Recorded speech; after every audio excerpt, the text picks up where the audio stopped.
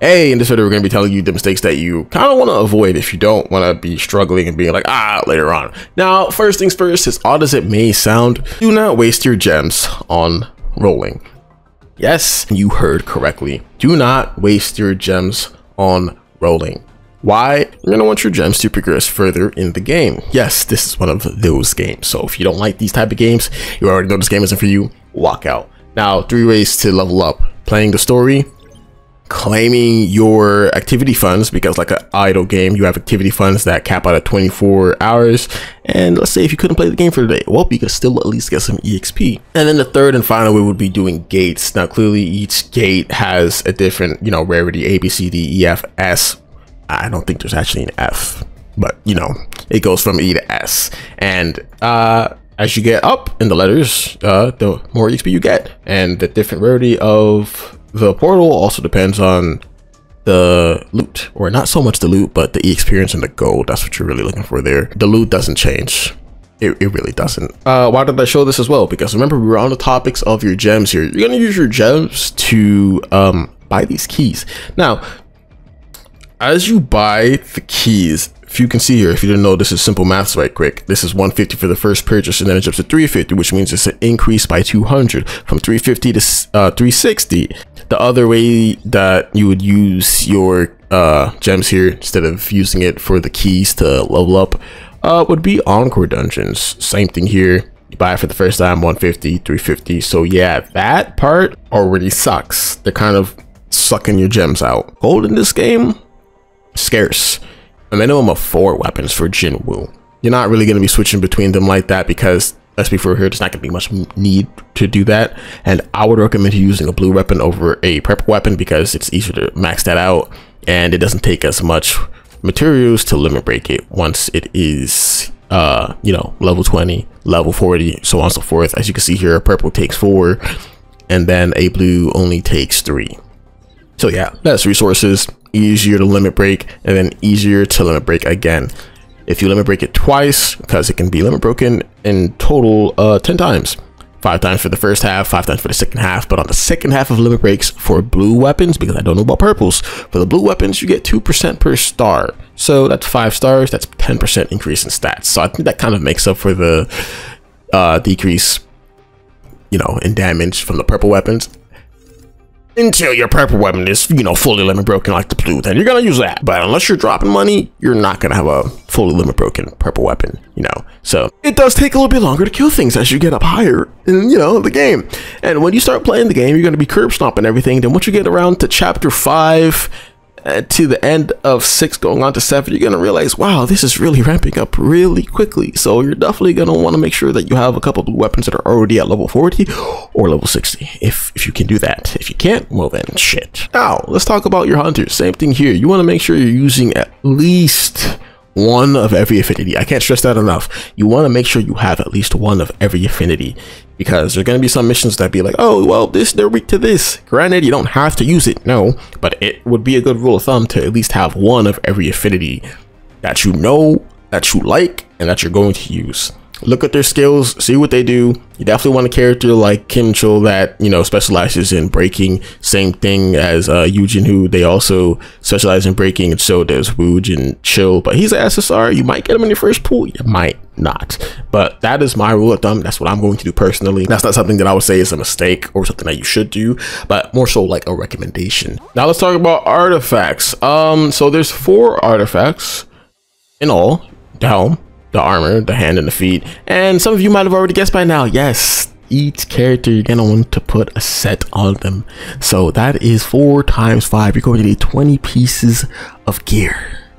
Yeah, you're gonna need 5 sets of gears for Jinwoo, and then for your 4 hunters that you're going to be using aside from Jinwoo. Now, I'm not going to tell you, you have to farm these, but you have to farm these, because once again, once you reach that upper, the 6th and the 7th chapters, you're gonna be wishing you did. It's gonna make your life a lot easier. And this would also be the reason why you want to save your gold, because guess what? It might not look like much, but when you upgrade it, it's gonna hurt your pockets, right? So when you get gear, make sure that it's gonna be gear that you use. Now, helm and boots, they can roll attack, Well, specifically Helm, it can roll attack percent, and it can roll additional attack, and it can roll HP and defense. For the boots, it can run defense pen, healing, given, as you can see. There's also one, there you go, HP, crit damage. Crit damage one right there. I don't believe there's a crit rate. There might be a crit rate. I don't know. And as you can see, this is recommended stats up here too. MP might be a main stat. We don't know, or at least I don't know as of right now. You got the hard leather gloves, you got the new hunters, then you got the holy gloves, and then you have the black lion set. So these are the first 4 sets. Now I'm thinking that once you beat chapter 8, these are completely new sets. Completely new sets, because there's no way it would be the same 4 sets. When you're doing your hunters, make sure they're going to be hunters that you use, and you don't even have to do one of every affinity. That was just a recommendation, not something you would have to do. But the same thing like Jinwoo, the levels that the weapons, that make sure you're going to be using them. My recommendation would be dagger, the sword, and it does look like the daggers all have the same attribute. As you can see here, hunter weapon increases your basic attack by 12%, increases your basic attack by 8%. So I'm going to assume, at least for the blue and the purples, you're going to relatively have the same effect. SSRs are probably not going to have the same effect. We can just check that real quick here to confirm our suspicion or not. So let's see. It doesn't say anything. I'm guessing because it's, you know, effect here, so it's not going to say anything like that. But it might. If any of you have a red weapon, let me know in the comments below, because I don't have a red weapon clearly, so I'm not able to actually look at that and be like, oh yeah, this is exactly what it does. I'm not going to give out misinformation.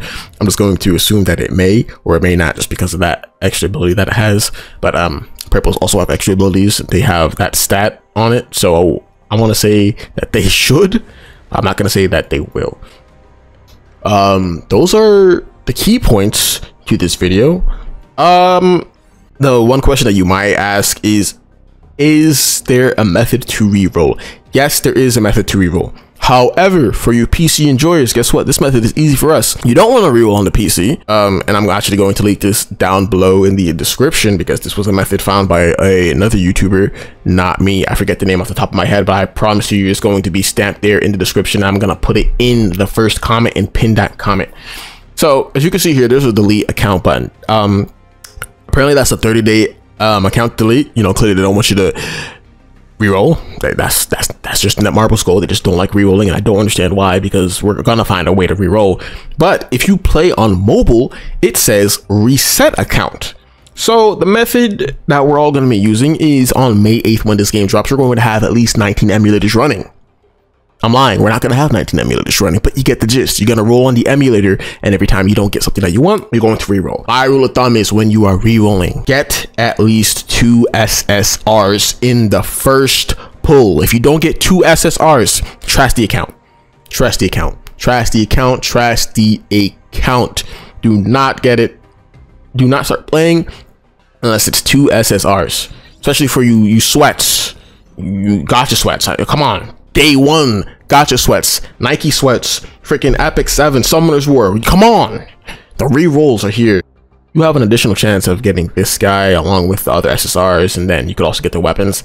This one is just kind of like a no-brainer to hit, but you would have to use your crystals to do this, because these are special tickets. These aren't regular tickets. Regular tickets are for this banner. So I would say for the first summon, yes, use 2500 to pull on Choi's banner. All of them are good, even the healer. There was somebody in the Discord that was saying, oh, you got this guy, a healer, he's a healer, reroll.